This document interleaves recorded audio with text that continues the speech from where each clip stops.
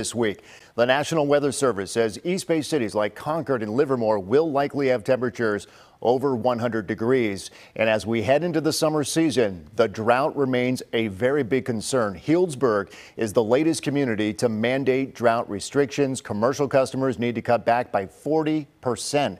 Residential customers are being told to use no more than 74 gallons of water per person per day, and sprinklers are restricted for everyone. KTVU's Emma Goss joins us live from Livermore. And Emma, the city there now encouraging people to cut back water usage by 10%.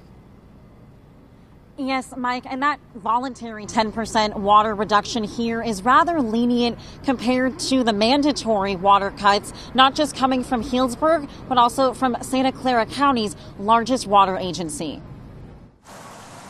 Lawn sprinklers and all forms of irrigation are now off limits in Healdsburg as the city implements a 74-gallon per person daily limit on water use, the strictest measures so far as more of the Bay Area grapples with the drought emergency.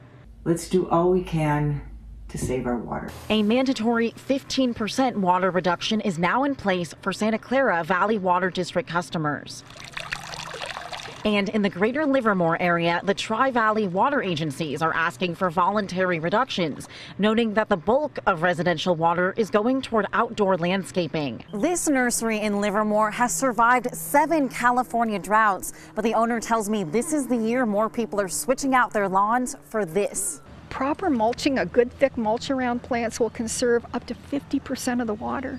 She says customers are coming in daily seeking lawn conversion advice. Multiple times a day. I think it's well worth it. Zone 7 Water, the agency serving the greater Livermore, Pleasanton, Dublin, and San Ramon area, offers 100% cost rebates on lawn conversion for pre-approved projects.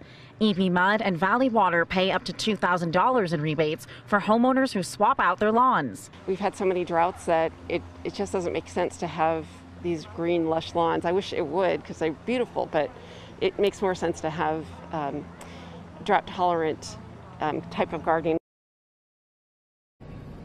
And the Santa Clara Valley Water District is now asking Silicon Valley cities to pass rules such as limiting landscape watering to no more than 3 days a week or risk potential fines. Mike? Already conserving at our house. All right, Emma Goss there live for us tonight. Emma, thank you. The Santa Rosa Fire Department